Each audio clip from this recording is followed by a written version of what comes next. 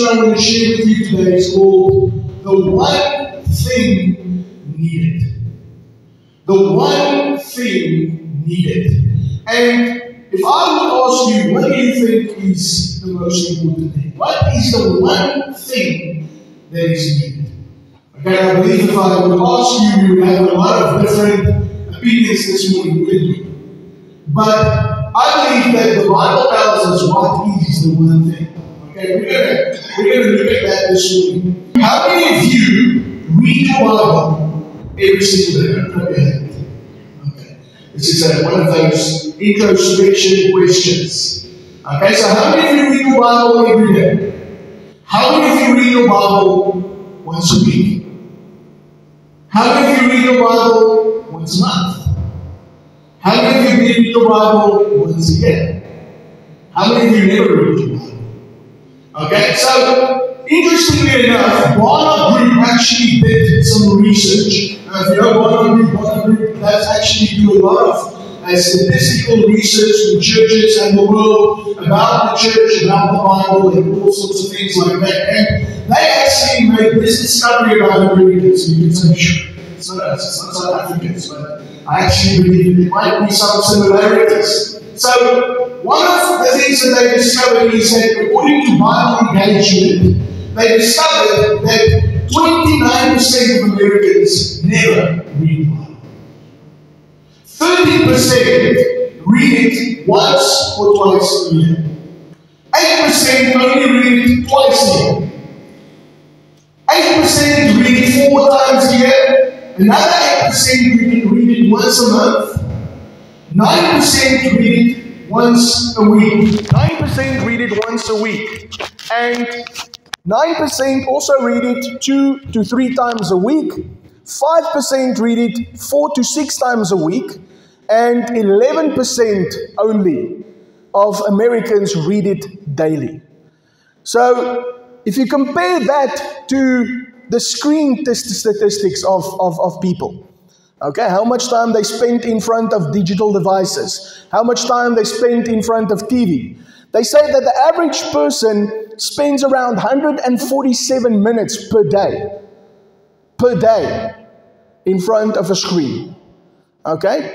Now, they even say that children 13 to 18 are currently spending 7.5 hours a day in front of a television screen or a phone screen or some sort of digital device. Now, if you think about that, most of us work how many hours a day? 8 hours a day. So I think it's like becoming their job or something to spend so much time in front of a screen. But what they don't realize is that there's been negative effects linked to spending time in front of digital devices. You know, one of them that they found is that it causes lack of sleep. They say if you watch a television screen or a phone screen before you go to bed, it actually causes that your brain releases melatonin. Melatonin is what regulates your day and night. And that's why if you go on a trip somewhere and you have jet lag, it's because of that lack of melatonin. Your body needs to adjust to the sun. So because of that light, it causes that melatonin in your brain, and it causes you to actually not sleep well. And we all know what if you can't sleep, what effects it has on your body. Not only that, they actually say that it can cause headaches, it can cause dryness, blurred vision, long-term screen time. Actually say they can cause anxiety. It can cause depression and even lower levels of of social awareness. Okay, and I don't have to tell you that. People that spend time in front of screens don't spend time with people. Okay, so I want to ask you this morning, and I'm speaking to myself as well, where do we fit in this statistic? Screen time, Bible time. Now, I'm not here to make you feel guilty this morning, but do we realize that this life is temporary? You know, they say most people, the average person, now you're not average, I believe you're going to live till 100, but the average person lives to about 78.6 years. Okay? And if I would take a rope this morning and I would take that rope and I would say to you, this life is like the beginning of the rope, the end of the rope. Okay, it's 78.6 years, and the rest of the rope would go around this church 10 times or whatever. That actually represents eternity. You see, we spend so much time in the things of this life compared to eternity. And the Bible is one of those things. The Bible prepares us for eternity. And I don't know if you've noticed, but it seems that a lot of people know more about the Kardashians than they know about Jesus. Okay, have you seen that? They spend times on things in this life that has got nothing worth in eternity. And yet we spend so much time on that. Now, to just get you the perspective on that, it's like if I would ask you to go on a new diet, and I would say to you this morning, from now on, just Sundays, you just have a small, light meal. Okay, nothing big, just one meal on Sundays. The rest of the week, you don't eat anything. How many of you think you would starve? You probably would. Yet that is what we do with our spiritual lives. We don't feed our spirits, but we feed our body. We feed our soul. We feed our mind. We feed our emotions. And we spend so much time in all these things, but we don't read the Bible. So, this is something that I heard this week that actually, this statement made such a big impact on me. And it said this: the less we read God's word, the quieter our spirit becomes. Did you hear that this morning? Let me repeat that. The less we read God's word, the quieter our spirit becomes. Do we realize that sometimes we are starving our spirits? So, the question I want to ask this morning is, why don't we read the Bible? Why don't we read the Bible? Well, actually, another research that they did was from the Center of Bible Engagement, and they did research, and they also made another amazing discovery about people who actually do read their Bibles. And maybe you've heard of this, but they found that when people read their Bible once a week, nothing much happens. Okay, and that includes the pastor telling you, open up your Bible in church. Okay, because that's sometimes the only time that people open up their Bibles is on church on a Sunday, if they have their Bibles at church. And then they actually say even if people open up their Bibles twice a week, and that could include at a cell group or something like that, it doesn't have a big significant impact. But then they found that all of a sudden, after 3 times a week, if you start to open up your Bible, something happens. Okay, they say it's like a heartbeat something starts to happen. But then they found that significant things start to happen when people open up their Bibles 4 times a week. Just by 4 times a week, and listen, this is the things that they found. And it's quite amazing actually. They said they found that loneliness drops by 30%. Anger, how many people are struggling with anger these days? Anger drops by 32%. Bitterness in relationships drops by 40%. Alcoholism, listen to this. Alcoholism, addiction, drops 57%. Sex outside of marriage drops to 68%. Feeling spiritually stagnant drops 60%. How many people, if you talk to them, they feel like my spiritual life isn't going anywhere. But then you ask them, are you reading your Bible? You see, feeling spiritually stagnant drops by 60%. Viewing pornography drops 61%. Sharing your faith, listen to this, jumps 200%. Isn't it amazing? The more you start spending time in the Word, all of a sudden then you want to start sharing your faith. And then it says discipling others jumps 230%.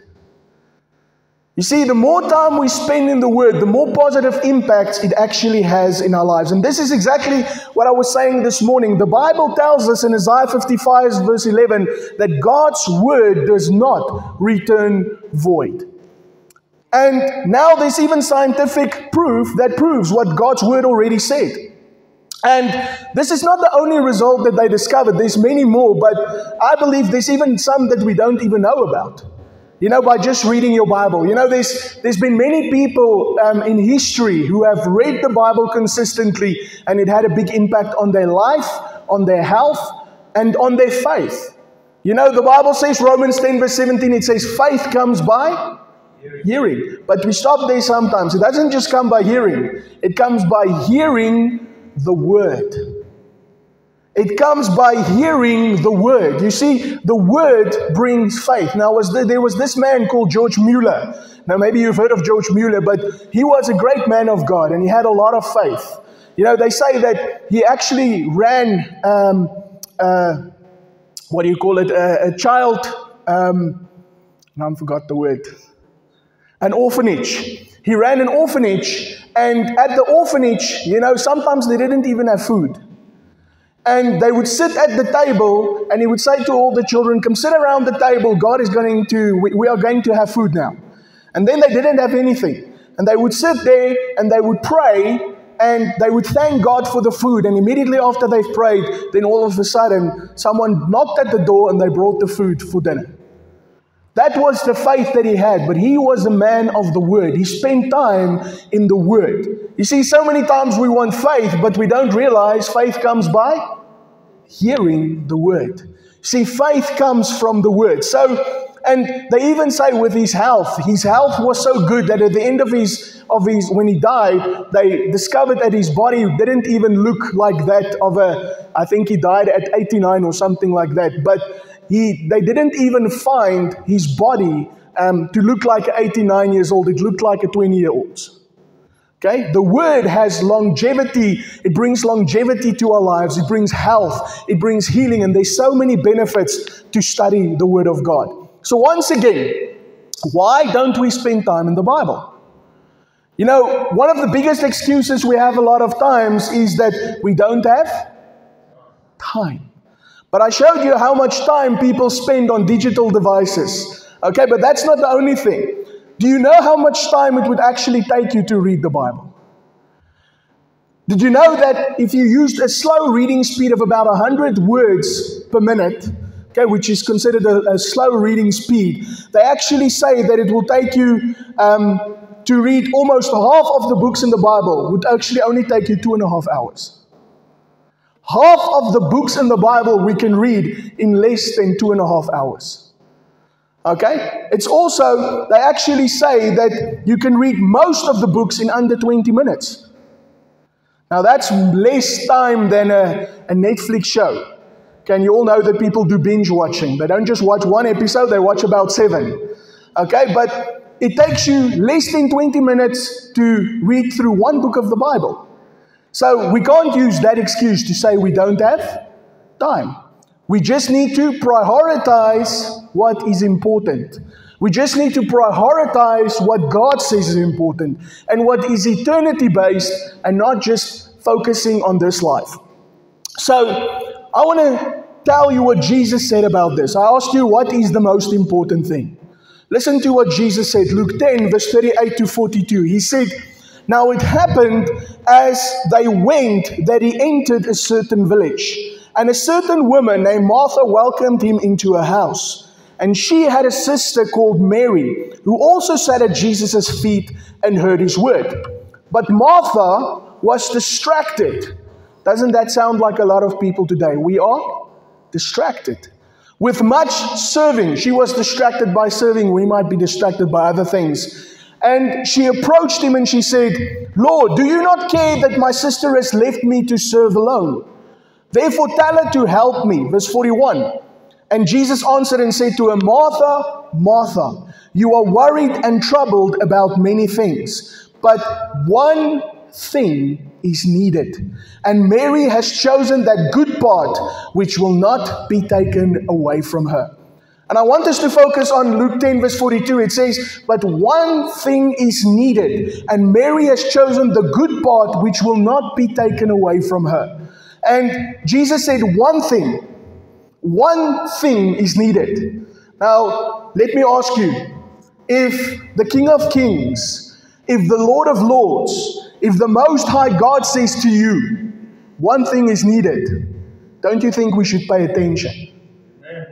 Okay, and listen to what he said is the one thing. Luke 10 verse 39, he said, and she had a sister called Mary, who also sat at Jesus' feet and heard his word. What was the one thing needed? To sit at Jesus' feet and hear his word. Now, doesn't that run contrary to everything that we think we should do? Okay, there's so many things that we think is priority, that we think is important. But Jesus said, one thing. One thing. Sit at Jesus' feet and hear his word. So, do we really believe that this one thing is the only thing that is needed? So today, I want to talk to you about how to do this practically. Because a lot of times, people sometimes they don't know how to do this. Okay, and I believe to do it practically, we need some soap. Okay, we need to clean up our lives. Okay, and to clean up our lives and to get our act together, we need some soap. Say to the person next to you, soap. Say to you need some soap. Okay, and you're not telling them they don't smell nice, okay? But they need some soap. Okay, so I'm going to tell you what soap is. So as children of God, we are instructed to study the Word of God. We're instructed to study the Word of God. 2 Timothy 2:15 says, study to show yourself approved unto God. Study. We are commanded to study the Word. Paul tells Timothy, don't just read the Bible, study the Bible.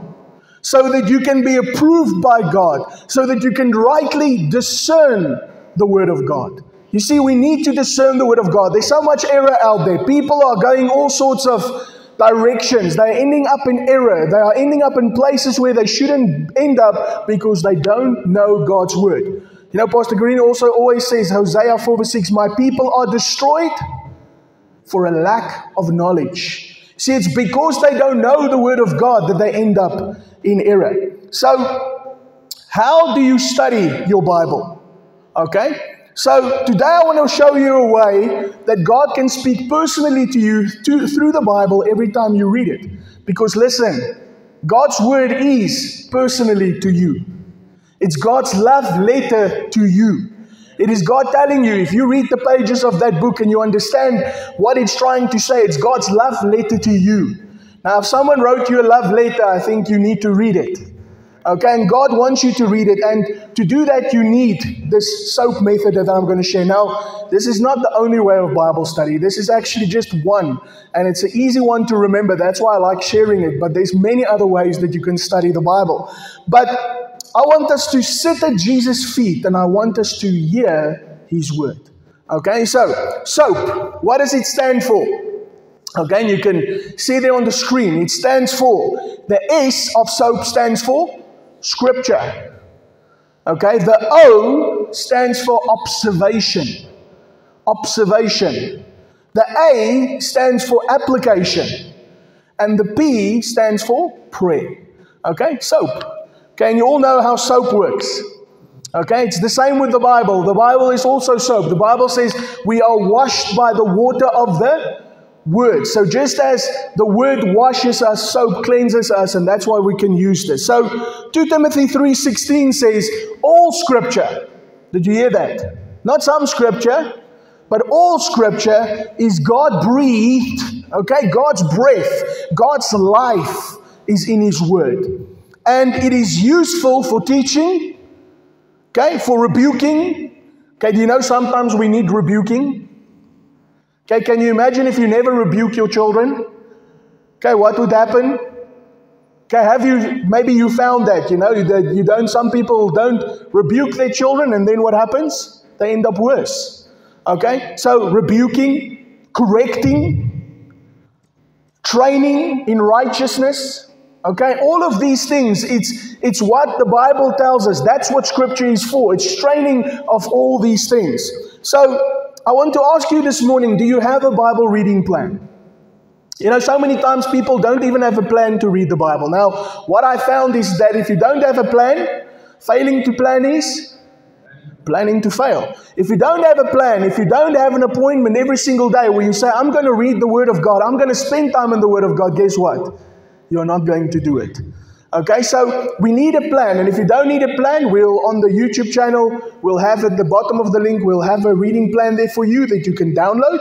So you can just go on the YouTube channel and we'll see there's a link in the description that you can just download the reading plan. I'll ask Pastor Michael if we can also post it on the group, on the WhatsApp group. Okay, but you need a Bible reading plan. There's plans that you can read through the Bible in a year, 2 years, 3 years, in a month. Okay, there's actually plans where you can read through the Bible in a month. And every single day, if you read through a passage of Scripture, you can actually read through the Bible. So, do you have a Bible reading plan? Okay, and that's the first thing. So, then what I believe you need to do is that you need to, when you read your Bible, remember what are you reading? You're not just reading a book. Okay, you're reading the Word of God.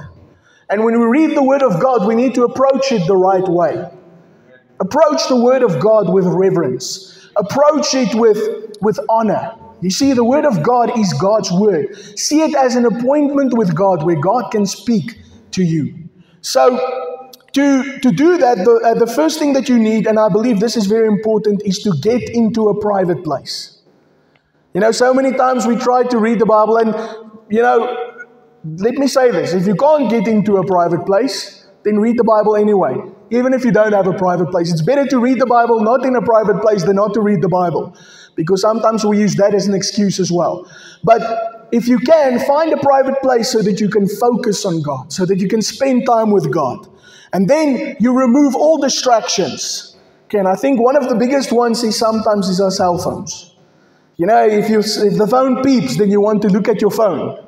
Okay? I guarantee you this. I promise you this. God is not going to send you a WhatsApp. Okay. So don't focus on the WhatsApp. Don't focus on, all the social media updates. Focus on God. Get rid of all the distractions. Okay? And then what you do is that you ask Holy Spirit to speak to you through God's Word. Okay? Did you know that He is the author of the Word? Okay? He is the author of the Word. The people wrote the Bible inspired by the Spirit of God. So who better to have with you when you're reading the Bible, studying the Bible, than the Spirit of God? Okay, so ask Him. And the Bible actually says that Jesus said if you would ask Him, He would show you things. John 16:13, He said, so when He, the Spirit of truth comes, and He has already come, He will guide you into all truth. Okay, and listen, this is the thing about truth. John 17:17. And Pastor Michael and Pastor Steph has preached about this. Holiness, sanctification, making seriousness with the Word of God. It says, John 17:17, sanctify them by your word. Your word is truth. You see, God sanctifies us by the Word. God sets us apart by the Word. And even those statistics prove it, doesn't it? People who spend time in the Word spend 63% drop in pornography. Can you imagine that? Okay, so God's Word is the truth. And Holy Spirit will guide you into all truth as you read and study the Word. So let me show you how you can apply the SOAP method of studying the Word of God. So the first one is the S, is the Scripture. Okay, so I said to you, you need to have a Bible reading plan. Now you have this Bible reading plan, so what do? You start reading this according to this Bible reading plan. And then what happens is while you're reading, something is going to happen. The author of the Word of God, Holy Spirit, is there. And because He's there, and if you've ever encountered this, you can say amen. When you read that, all of a sudden a scripture jumps off the pages to you. All of a sudden, Holy Spirit illuminates a scripture. Okay? That's because you're not just reading a book. You're reading the Word of God. You're reading the inspired Word of God. So that scripture is going to jump from the pages to you. So when that happens, guess what? God is trying to speak to you. Okay? He's trying to bring something to your attention. So what do you do when that happens? You write it down. Okay, and that's the first part of this, the scripture. You write the scripture down. Okay, so let me ask you this. If you would get an important message from someone, wouldn't you pay attention to it? Of course you would. If someone was important to you and they shared a message with you, you would take serious note of that message. If I have a message of someone important, I would write it down because I don't want to get the message wrong. You know, it's like this telephone game. How many of you have ever played that game, telephone?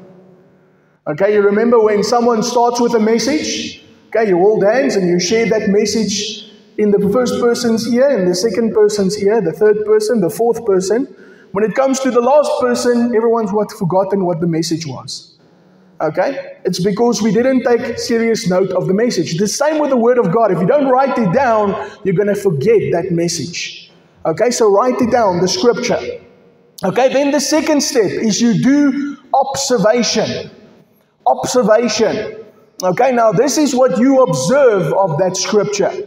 So you write that verse and you read it again. And then you ask yourself the following questions. What do I think about this verse? Okay, what is this verse showing me? What is God revealing to me through this verse? What is God trying to reveal to me through this verse? Do any of the words stand out to you? Do any of the words stand out to you? What is the passage about? Okay, listen to this. Sometimes people read into the Bible instead of letting the Bible speak to them. How many of you have done that? You read, you feel angry, and then you read the Bible, and then the only thing that you see is murder, killing, destruction. Okay, we read into the Bible, but are you reading into the Bible, or are you allowing the Bible to speak to you? You see, the Bible needs to speak to us. We shouldn't speak into the Bible what we want it to say. Okay, so what does this verse say about God? Is there something that God is showing you about Himself? What response does God want from you? Okay, those are all questions that you can ask, and I put them on the screen there for that purpose so that you can write them down when you do your observation. And, you know, observation is only as good as questions. You need to ask questions. The more questions you ask, the better observation you can actually make. The third thing then is application. Application. You see, this is the purpose of the word. Okay, Pastor Steph's, one of Pastor Steph's favorite verses is, faith without works is dead. If we don't have works, the Bible is supposed to put us into works. We're not supposed to not do nothing with what we read. Okay? The Bible actually says if we are hearers only, we deceive ourselves. So we should put the word into application, into practice. So this speaks to you as how you can apply the scripture to your life. Okay, so what does God want me to think? You know that God wants to change the way that we think. So maybe there's a thought, a way of thinking that you need to change. Okay? What does God want you to believe? Maybe there's something that you believe contrary about yourself than what the Word of God says. Then you need to change what you believe. Sometimes what we believe is wrong. Okay, what does God want you to change? There are things that we need to change in our lives. What does God want you to do? And you can write the answers to these questions. You can actually write them down. And then the final part of this is prayer. Okay, it's prayer. And what you do is that you actually write down the prayer about what you are going to do with what you just learned from the Bible. Okay, so for instance, you can say thank you to God for speaking to you. Okay, speaking to you. You can pray for others that are going through the same thing that you've just read in that scripture. Maybe there's people in your life that are going through struggles. You know, God doesn't only just speak to you for you. Sometimes He speaks to you for other people, people that need encouragement. Okay, so then you do that. You pray for other people. And you can ask them for God to help them with whatever they are doing. And you can even witness to someone based on what you just read. So, to just quickly illustrate this to you, I'm going to just show you how I would do something like this. So, the scripture that we read this morning was Luke chapter 10, verse 38 to 42. Okay, I'm not going to read it all again for the sake of time, but out of that portion, you know, when I was studying that passage, then it was this verse that I was speaking about that came to life for me. And she had a sister called Mary who also sat at Jesus' feet and heard His word. You see, so that scripture was the scripture that I wrote down. Okay, I wrote down that scripture and then I made some observations. Okay, out of this verse, I see one thing, that Jesus applauded he applauded Mary for sitting at Jesus' feet and reading his word. Okay, I also saw that Martha was distracted. She was busy with a lot of things. She didn't focus on what she needed to focus on. But Jesus said one thing is important. So I noticed the one thing that Jesus said is very important. Then the application. So what I see from that is God is saying to me, I don't need to be concerned about many things. Only one thing is needed. Okay, that was one of my observations. And I need to sit at Jesus' feet.